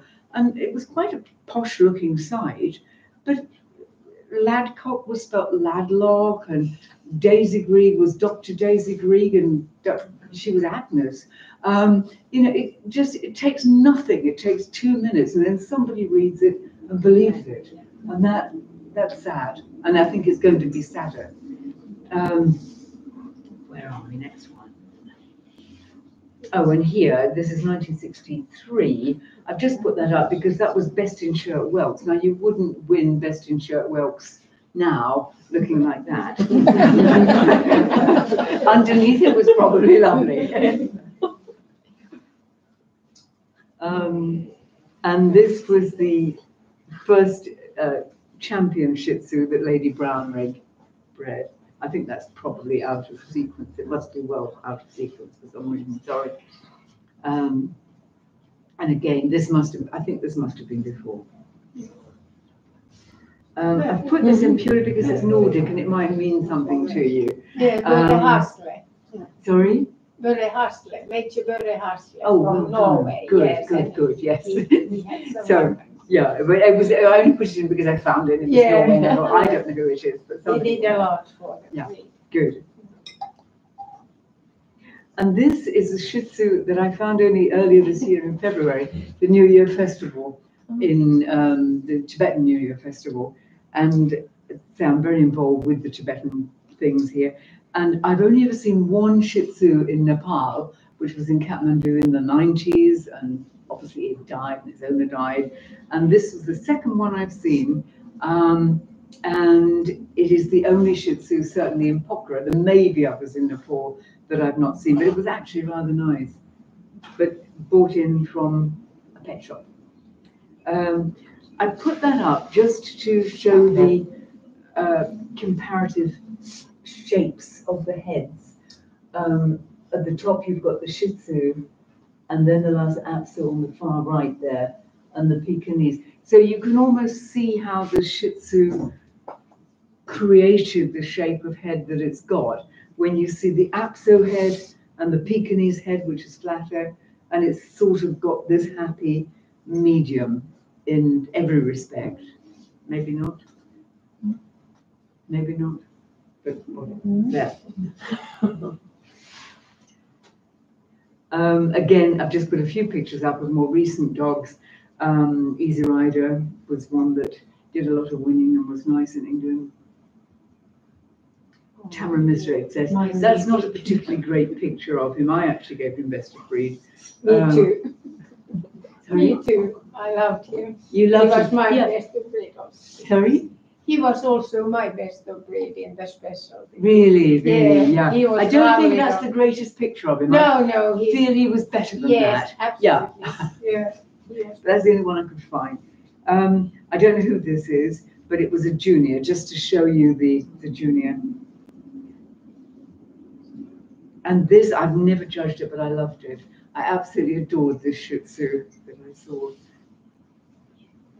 And that Santosha, Bert Easton, does anybody know Bert Easton? Yeah, that was one of his. And I just thought that was nice because you get the flowing movement there. And here, that was Luxembourg, my best of breed. I mean, I've just put it in because I found it. Doesn't it? It sounds terrible. And then what was this? This was Antwerp. Same man for some reason came to Antwerp. he obviously got the moustache.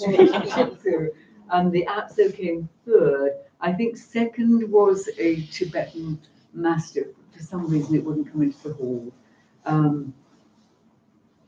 And this, it was only when I put these photos in here, that was when I judged in St. Petersburg in 2014. And if you look at probably the next photo, I think with a different hair color, she might be the same lady, I could be wrong, that I gave Best in Show to, Best of Breed to, at St. Petersburg in 2020. Yeah. I might be wrong, but her cheekbones look the same to me. I mean, there weren't that many Shih Tzu there, but. So that's the end of any questions about it so far, and we then get on to the Tibetan Spaniels. Finnish people don't ask questions. Yeah. Sorry? I'm not finished. You are in Finland. I'm in Finland. Yes, it's not very often. It doesn't happen. No. Does it? Right, okay, I'll keep going. Right. Right, so here we've got Mutara. This is the same Mrs. Mutara Morrison that brought the Apsos in very early. She brought Chows in, she brought Samoyeds in, all sorts of Asian breeds. And Yezo, which is the one second from your right, the big one, that was imported. And this, it was imported and it was used a lot in Tibetan standards. So this was 1904. So well before the breeds all got divided. But again, they didn't really have a problem with the Tibetan Spaniels because they looked different, like the Tibetan Mastiffs looked different, the Tibetan Spaniels looked different. It was the Tibetan Terriers, Apsos and Shih Tzu that there was the big war among them. Again, there are, I think at one point I said there were 5 different types. Type is a funny word, but types of Tibetan Spaniels. So this was again 1904, a Tibetan Spaniel that could look like a Tibetan Spaniel today, but they didn't have the cushioning. And those of you who, if you came under me with your Tibetan Spaniels, I was looking for cushioning because that's what we want now. But in fact, in the early ones, a lot of them didn't have it at all. I mean, you can see here the one that's sitting. It's very pointed in foreface. This is really just to show you what they look like then. And here we are in Tring again. One of these was imported. Yeah, Luna came in from Calcutta. So we know she was born in Calcutta in 1908 and she died in England in 16. Yeah. And Bujum, died in 17, but again, we're getting a little closer on this one to the Tibetan Spaniel, but equally it's not, one can never be sure how they've actually preserved those dogs, you know, whether they maybe had a little bit more cushioning that they didn't put in when it dies, it goes. How do you find the color? Is it sort of tan? The color? The color, well, it's a bit odd that it's a solid. I've never seen a solid black with that big splash of white like that recently. I mean, you get the black and whites, you don't get very many of them, but you do still get black. There were no black and whites, I think, at your show. There's like tan markings.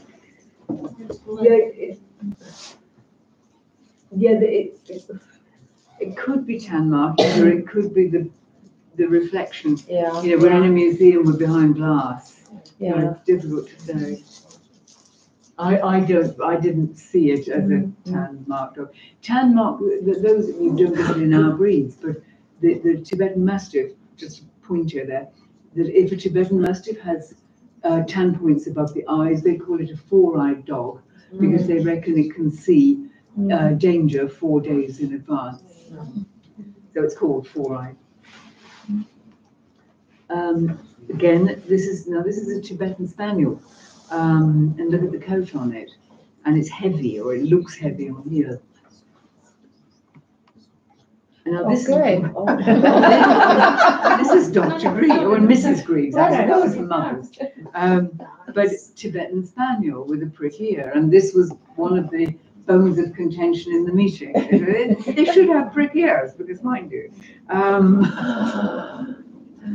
It was nice, it was a beautiful dog. And here, yeah, this was in I think he died in 1933. Yeah, the man died in 1933, so I don't know when this was taken. It must have been pre-1933. But these were Tibetan Spaniels in a monastery. And here is Daisy Grieg. That's why I looked the name up. Daisy is the sister of Dr. Grieg, with Tibetan Spaniels. Now with some ears.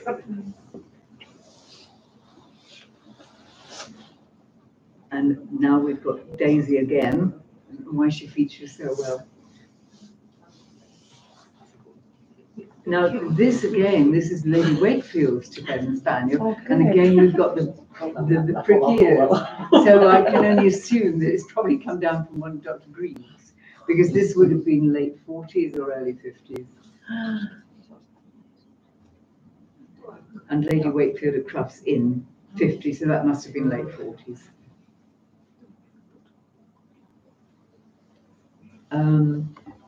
I put these up purely, not because I know the dogs or anything about them, but just to show you what they look like in the 1960s. I think was one of Braid here. I think it might have been. No. Yes, it was. Best of breed was Braid Champa. Yeah, so this was one of our minions. Yeah.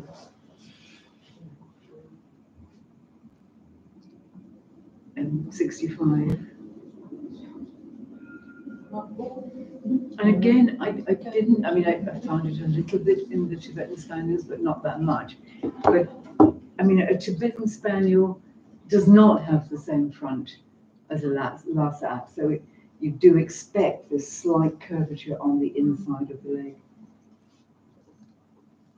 Again, another braided one. And this, you'd like to see this. This is, I only took it from one of my books because I couldn't find the original picture book.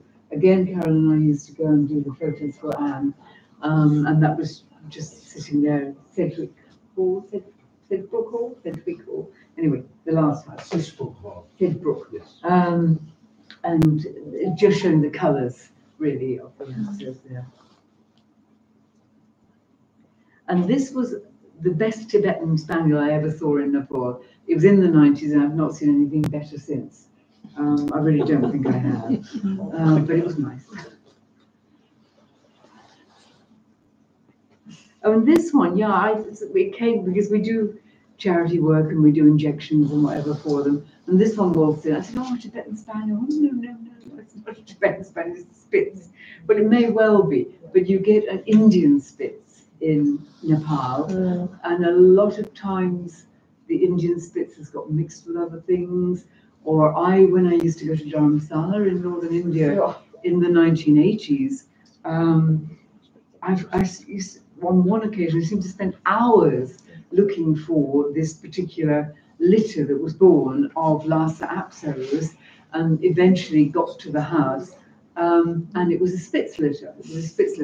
But what was interesting was that the bitch hadn't produced enough milk, so the mother of the household, who'd got her own baby, had fed the puppies her breast milk. I mean, they really do bother in their own little way. You know, they do try, but because they don't have the facilities that we have. And that was 80s, it wasn't recent. Oh yeah, here we are. This when I said this at some point, this was when I judged, I think it was the first time I judged in Sweden, and that's Paul Stanton, and that was my best of breed winner there. Party. Where are we now? St. Petersburg 2020. There weren't many Tibetan Spaniels in St. Petersburg at all, you know, very few. And here at the Tibetan Spaniel Association, I'm sorry, I understood somebody was going to be sending me pictures, and they sent me like 2 low resolution ones. So that's all I've got. But my winner here, well, all my major winners, veteran was different, but they were, for me, sort of typical old-fashioned type. They weren't overdone. Oh, and this, again, it may or may not be a Tibetan Spaniel. I don't know whether you saw this one, Anuka, or whether I took it with you or some other time, but that was... We saw a sort of big one. Oh, the big fat one. Yeah. That's definitely not here. But the shape was right. The shape. But it was just big. That's right. That's now dead. That was in Patrick. That died. But it was 16 last time I saw it. So it lived a good life, despite being fat. And again, these are Tibetan Spaniel types. I can't be sure that they're real Tibetan Spaniels, but clearly they've, you know, there's something there. And at dog shows, I've never yet had a Tibetan Spaniel in Nepal, and I've judged a lot of shows in Nepal. So, any questions on Tibetan Spaniels before we go on to Tibetan? Sorry. Tibetan Terriers. Right. Tibetan Terriers, Bunty Centre, blah, blah, blah, blah, blah. 20, well, you're here, so you're Tibetan Terriers. But these were the foundation stock of Dr. Griggs, and her mother had already bred spaniels before her. So they sort of did a joint kennel with two different affixes. This was born in Tibet, and but gained its championship title in the UK in 1938, I think. Yeah. Maybe. It died at 10, but I'm sure it got its title in 1938. Griggs again, and at the front there you see a Tibetan Spaniel of theirs. And this one, I may have got the date wrong. I worked it out, at the Tibetan Terrier thing, I put the date of 1949, and then I found that I put it somewhere else as 1930, because Bailey went backwards and forwards to Tibet. But what was interesting for me was the coat structure. And then here, Cabradossi, Tibetan Terrier, and the Callisto were two very important Tibetan Terriers that came over. And this one, Anuka saw it before me because she's taller. I was over a wall and we were at Henja refugee camp. And she said, oh, look at that, look at that, look at that. And this I loved. I absolutely adored the Apso. It was beautiful. And what do I put here? Yeah, just here to show you the square proportion of the Tibetan Terrier. It is quite different from the last Apso.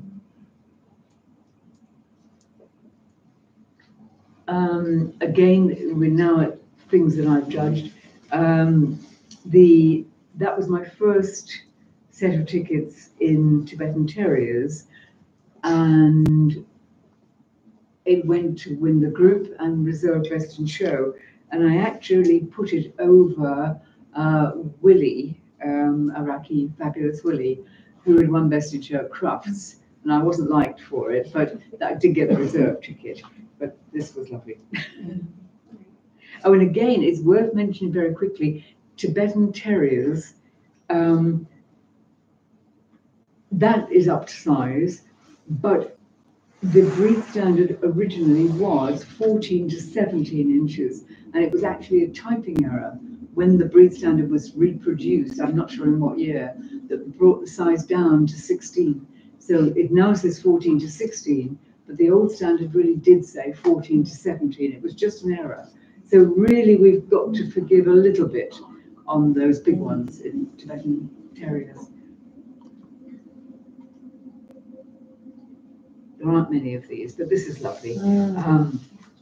This was an Italian artist that lived in China, and this was the Tibetan Mastiff, called Tibetan Mountain Dog, I think technically, but in, what was it, the 17th century really, or it could have been 18th century early.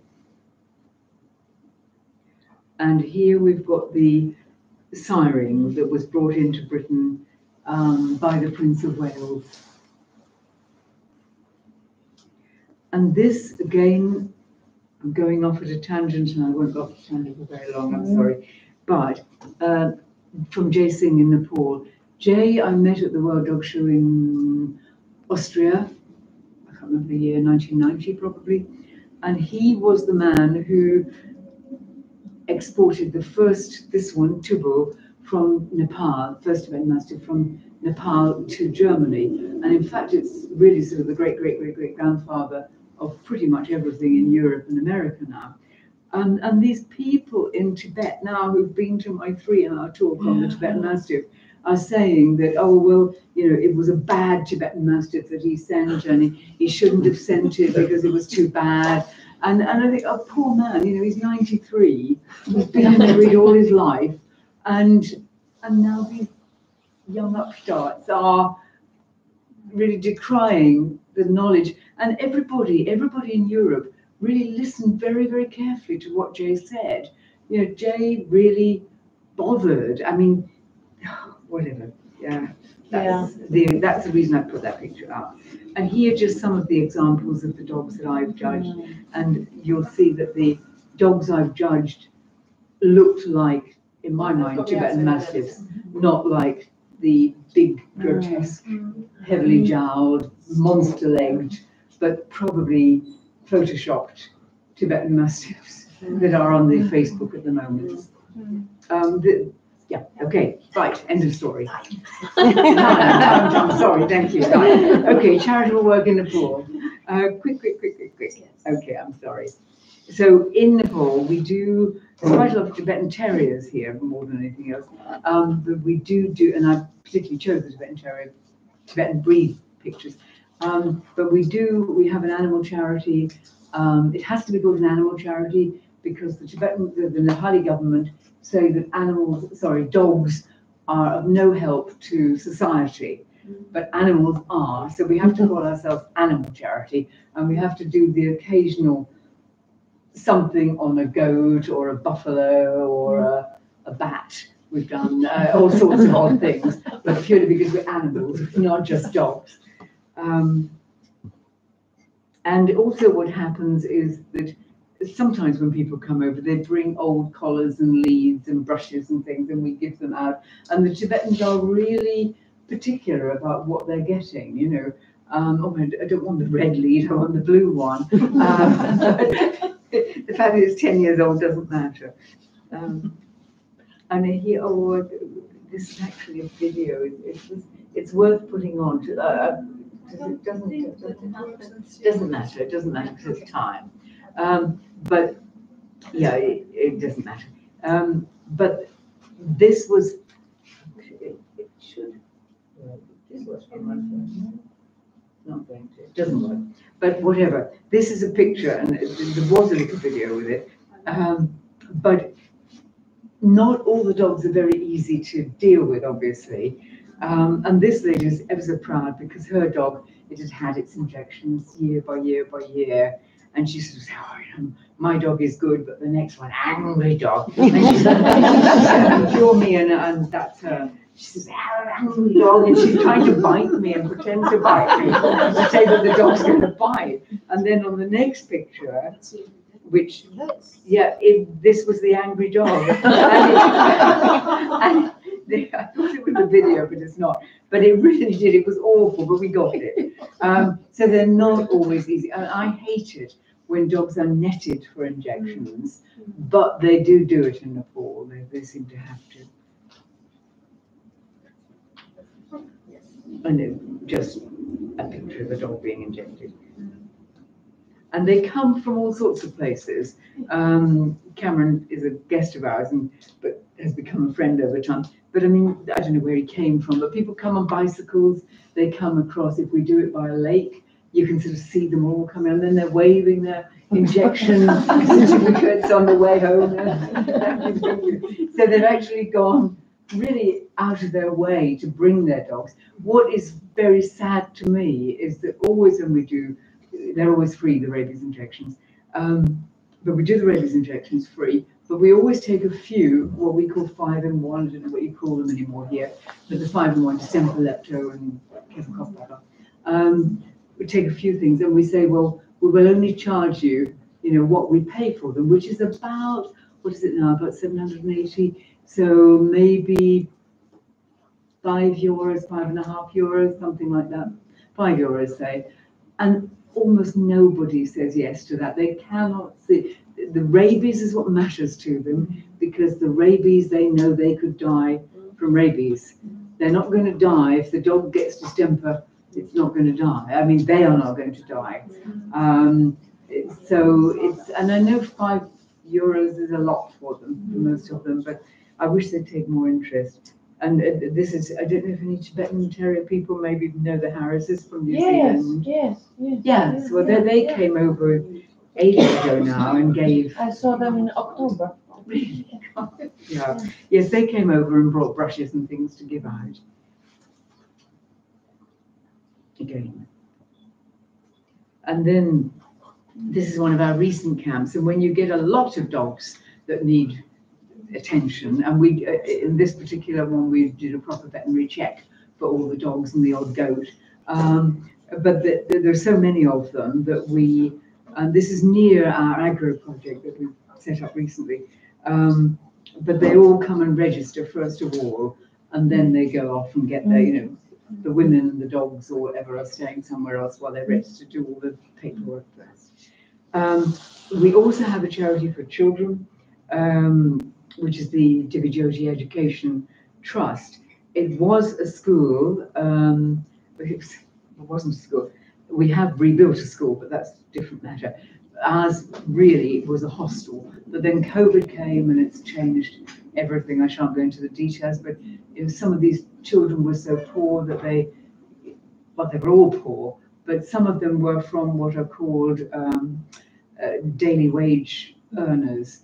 And because when COVID came, nobody was working, nobody was allowed to work. So although the children didn't have a proper mother and father, or they might have had one, they were still belonged to a family, and that family went back to the Terai or to some rural area and took the children with them. So our numbers depleted.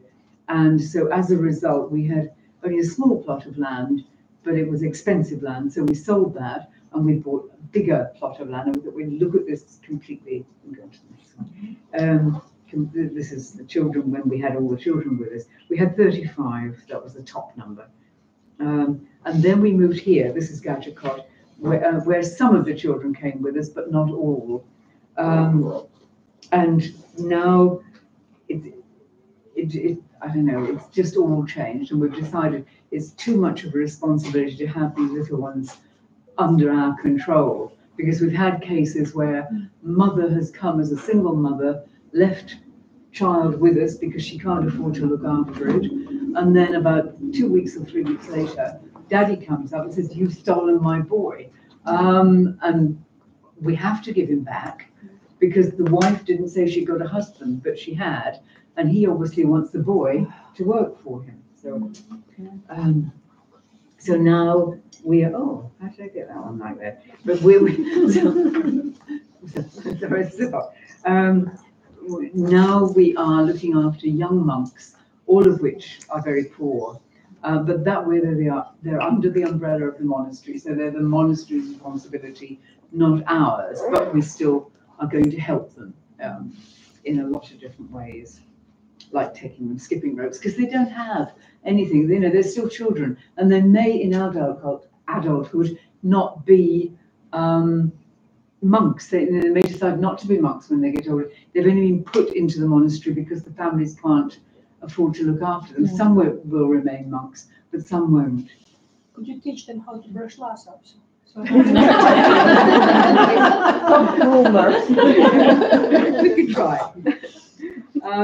Right, and again, because these are hockey sticks that were given to our original children, we had a hockey player come over and she brought sticks with her.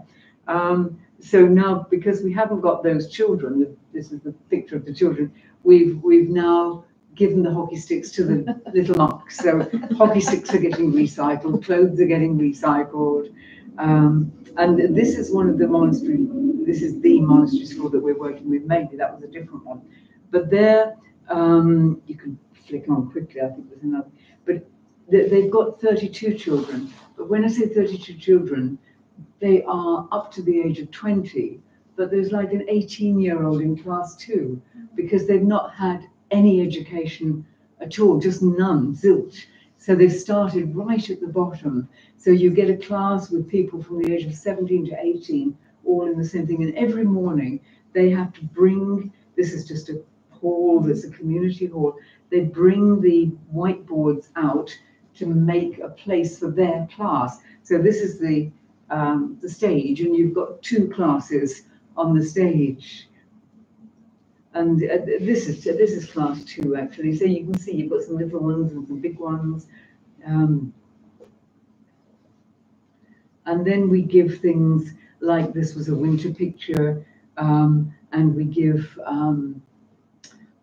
in this case it was red, everything has to be red slippers, warm fur-lined, not real fur, lined slippers to keep their feet warm, because they're just walking around in their little flip-flops all through the winter. This is the agricultural project that we've got running at the moment. That's how it started, and then we've layered it, and this is as it is. It's not very green now because the greenness will come with the monsoon, but it's big. And the agricultural department has been very good. They've allowed us free of charge all the plants for the animals, and so what we're trying to teach them to do is that, again, I haven't put pictures in, but if people want to feed their goats or their buffalo, they climb a tree and they lop all the branches off at the top and feed them that greenery. So you're left with a tree with nothing on it. But in fact, if they learn how to grow it at ground floor level, the goats can just nibble away at what they want. And the agricultural department has been really good because they can go and get pretty much anything he wants, whenever he wants it. All we have to pay for is transport, which is great. And we've now got how many goats? 43, is it? Yeah, so the goats, and we're aiming at doing goat's cheese. And we are doing agricultural programs so that we're training the poorer, younger people. That Nepal has got so much potential for agricultural growth, and growth of the goat's cheese just doesn't happen in Nepal. They do say they sell goat's cheese now, but it doesn't taste anything like goat's cheese. But we're going to learn how to make it and teach people how to make it so that they've got something to do. And we've now got 2 cows and a baby cow. Happens thankfully to be a girl, because you can't kill a cow in Nepal. In Nepal because it's Hindu. So if it's horrible, because if a baby male cow is born, they just let it free, and it's just got a horrible life, just scrounging its way through life until it dies of natural causes. We've got a nice big greenhouse. So we're going to, this is where human food is grown, or will be grown. And saying about recycling, the children's clothes we've given to a local school. There's a lot of local villages. And here it's a particularly interesting area which we've bought, that we're working on. I mean, it's just at the beginning of everything happening. There's going to be an agricultural course as soon as we get back, which will be our first. We've got young monks coming to stay for 2 months in June and July. We've got dormitory accommodation. We've only got 35 beds, but it could take 50 people if needed, 2 dormitories, 1 for each sex. And the hill that it's on there was a palace, because there used to be many different kingdoms in Nepal, small kingdoms. And the palace is gone, but this was the secretary's home. So it's taken us 4 years to get it. We paid the deposit on it 4 years ago, but finally we've got the secretary's house now, and we're transforming that so that when people come to visit, there will be rooms in there that will be pleasant and interesting. The other thing that we do up there, or partly from my home, is that if people ever want memory stones for dogs, we were trying to find a way, because COVID, nobody was paying any money, everybody was sponsoring, a child dropped out, and whatever, we all know what COVID was like. And one of our supporters, Juliette, I don't know how, but she just suggested that we do, why can't you do some memory stones? And it's really taken off. So what happens is, if people want a stone in memory of either a dog or 2 dogs, really, it's pretty much the maximum on 1 stone, or of their kennel, we can do something, and I paint the stone at home, check it out with them as to whether it's correct or not. Wasn't there somebody for her late husband? I want their husband, yeah, you can have it for your husband. And I, just to try and give people the idea, but there's never been another one, I put in my billy my granddad's budgerigar when he died. And I did a stone for Billy, just a little stone. Yeah. So we could do anything, you know, if somebody wants a stone for a snail or a frog, we could do it. And the idea is that we are, long story, takes too long to explain, but we are making a garden for the stones. But